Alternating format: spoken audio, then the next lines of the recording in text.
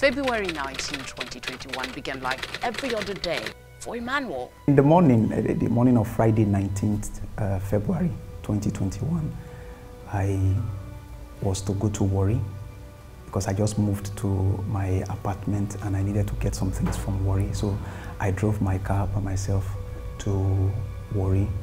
On my way getting to the Benin bypass, we just heard gunshots. It didn't really sound like gunshots at that time. It sounded more like tire, you know, getting burst on the way. And because we were about 4 cars within that proximity, we couldn't tell which one was which. Even me too, I was trying to check whether it's my car, and the other ones I saw them holding their brakes. So we just assumed it was, you know, a tire burst. But all of a sudden, it was getting more and more in the air. The sound of the gun was getting more.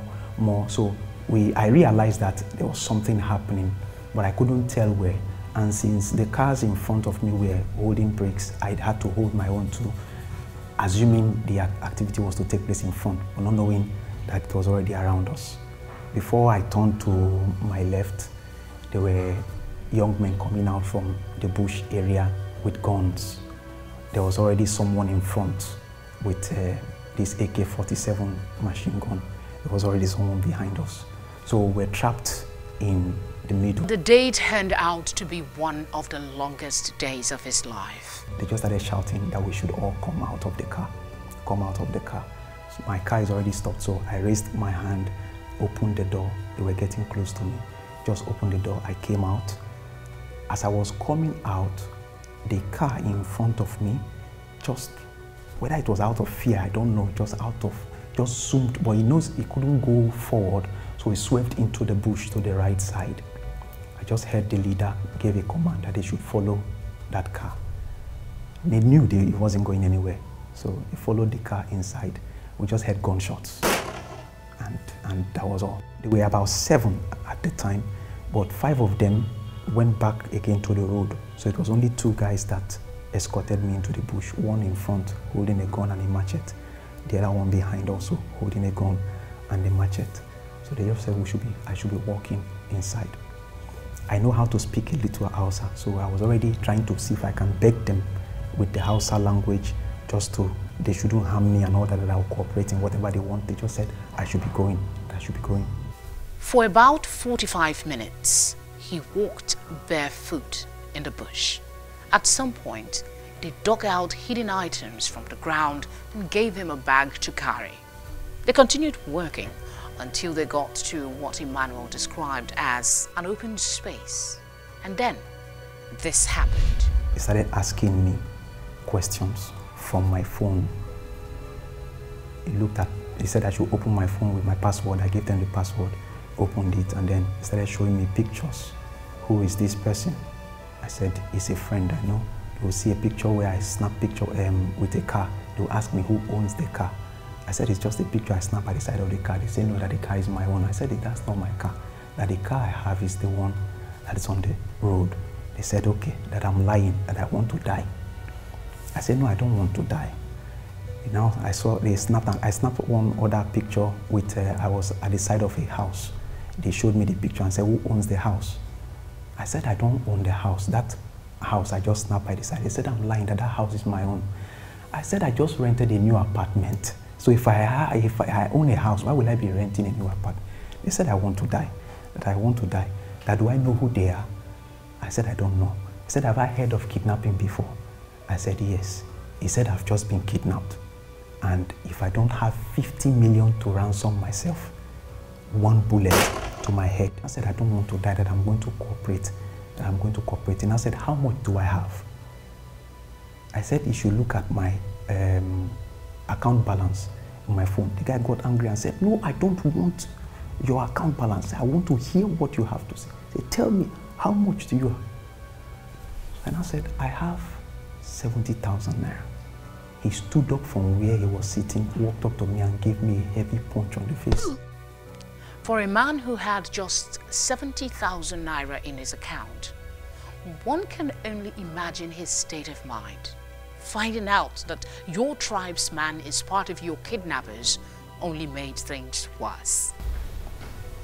So I now said, please, I don't have money, but I don't want to die. They said, so I have family people who can gather money for me. I stayed there, I couldn't say anything. He said, answer, who can we call? I now said, I don't know. So he got angry and said, maybe you are not understanding what I'm saying. He now called one other person. He said, come and talk to your guy. When that one came, sat close to me and was to speak, his accent was Urobo. I was shocked, but I couldn't really say anything. You know, so he was now telling me, he said, hey, these guys with the here, so they not get joy. He was really speaking like a Warri or Benin person who has, you know, like these Warri guys. He said, these guys, they not get joy, they not get joy, they go shoot you, they go buy you here, or if you not get money, or if you want, I will tell them, I will negotiate with them for 30 million for you. If not, they'd already thought, say, if you not get 50 million, they will kill you. But if you feel raise like 30 million, I go talk to them for you. But they not kill you. So I now stayed there. He said, who will we call? Who can we call? And I said, it's only my wife that they can call at this point. So he now told the leader, he said, now your wife, they won't call her. So he now told them, said they should give me my phone. Let me call my wife. I had a phone call. The leader was making a phone call. He was speaking Hausa most of the time to a girl on the phone. When he was really sounding as if he was a quiet, calm person on the phone. He was talking to her and was like, how are you, my babe, in Hausa? My babe, how are you? Sorry, I couldn't come to meet you yesterday. I didn't close early from work, but today, hopefully, I will close early. I will make out time to come and see you. You know, we're just talking, laughing, and making promises. You will hardly know from his tone that he's that kind of person. You know, after the call, another person also put a call through, the same thing to a girl, said all he could and all that, and cut the call. And all of a sudden, there was calmness. The next thing I heard was small snoring. Gradually, it appeared that they were resting. There is a story being told today because Emmanuel escaped. But how did he do that? One of them was facing the gun at me, and the one behind him was making arrangement to pray. This is their usual Islamic prayer. So the one just facing me would look at me a while and then turn and look at the other guy that was praying, would look at me a while, turn and look at the other guy that was praying. So right there, I just said, God help me. The only thing I could think of was to run. The moment we were there, so I was just waiting for a slight distraction. He was holding a gun and a sharp machete. So I looked at him, was watching him closely while he was just doing that turn. So the moment I noticed that he has turned away to the other guy, I just stood up from where they said I should bend down, and I jumped into the bush and started running. My thought was that the bush was open, you know, so probably I would go a distance, but no. The moment I was running, I just discovered that the bush is like net.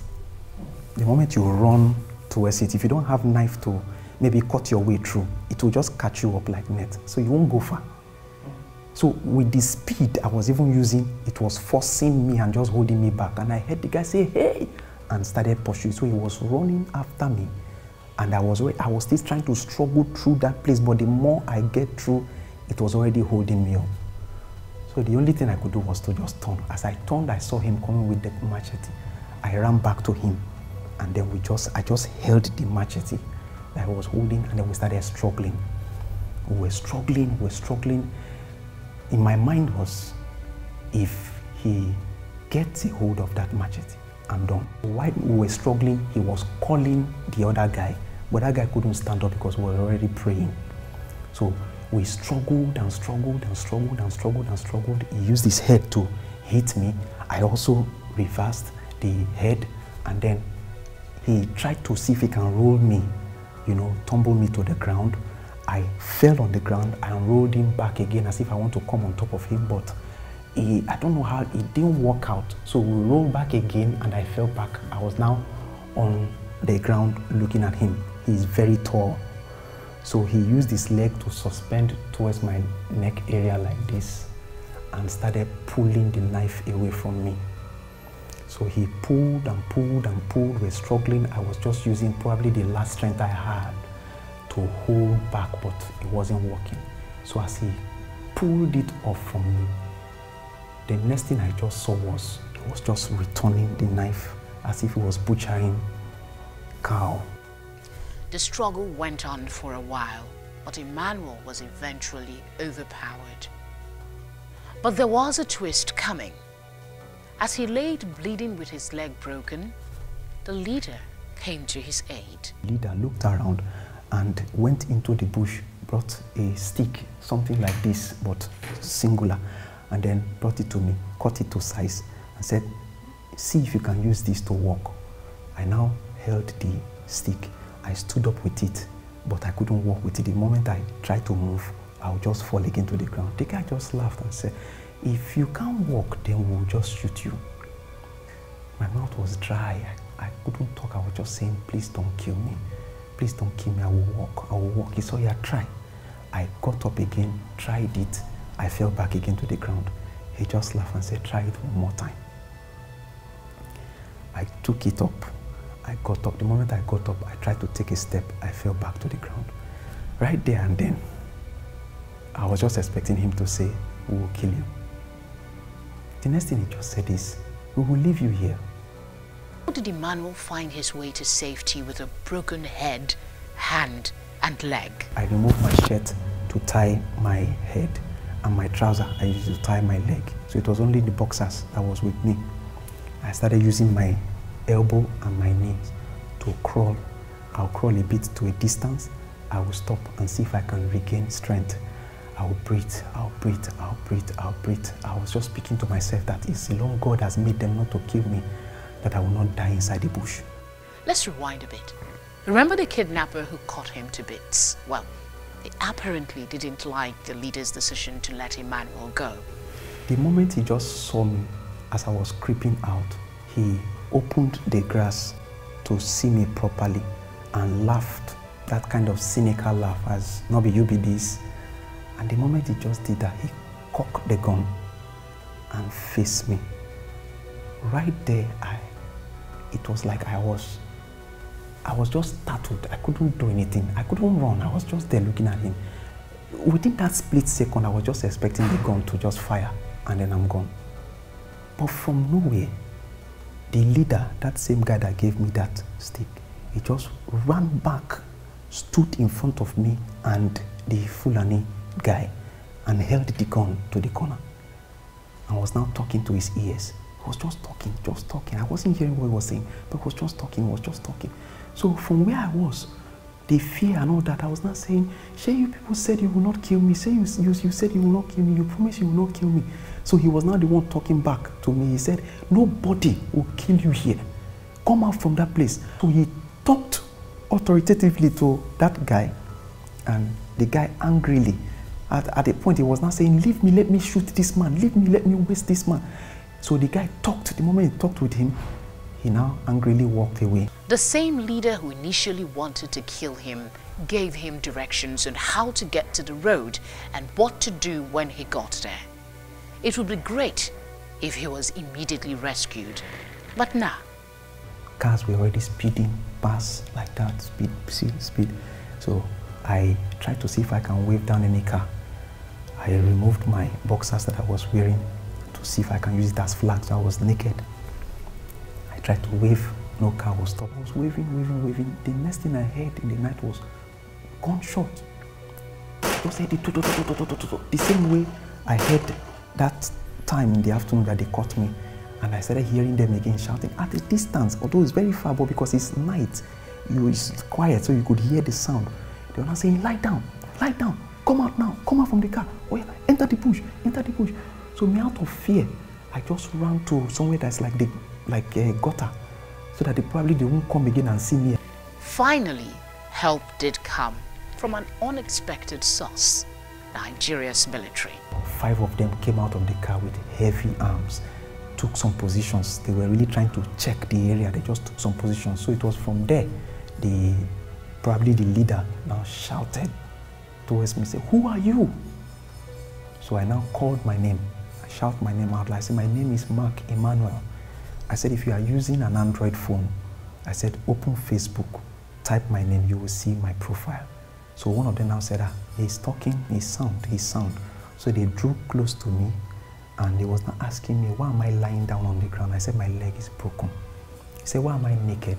I said, I actually removed my clothes to tie my head and my leg. He now asked me what happened. I explained the whole thing. Now ordered the military vehicle to turn.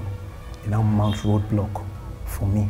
And they started redirecting cars so that the cars don't come and hit me because I was already almost at the middle of the road.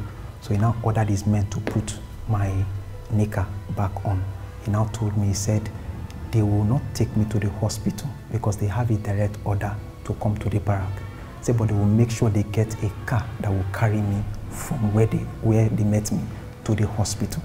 So they stood there, they were stopping cars in my presence, stopped.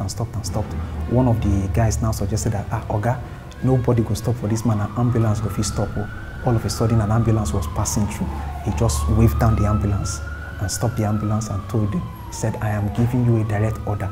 This man is not dead, he's only badly injured. He can talk, he can respond.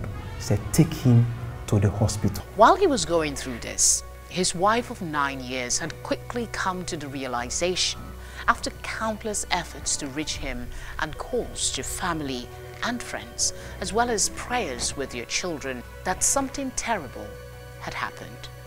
So I remembered that my husband always uses location. So what I did was I went into his Gmail and put in his password, and I went to his last location and I zoomed it.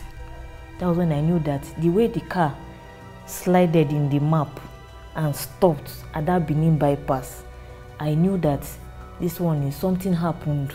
The next call was around, I think 7. It was the ambulance man, the ambulance driver that called. He said, I'm bringing your husband and all that. So he said, your husband wants to talk to you. So I said, give me the phone. As he gave me the phone, as my husband was talking, I just started, all the tears I was holding, I started crying. So my landlord's wife came out and saw me crying. So she now called her husband out, and in the tears I started explaining everything to him. He never thought he would be a victim, never dreamt he would be telling this kind of story. Life has gotten a new meaning for me. It's like I was high up, scouting for how to make it, how to become somebody and all that, and all of a sudden I just came over to the point where the very simple things of life is only what matters. And for me, what are the simple things? My children, my wife, my family, they are happy.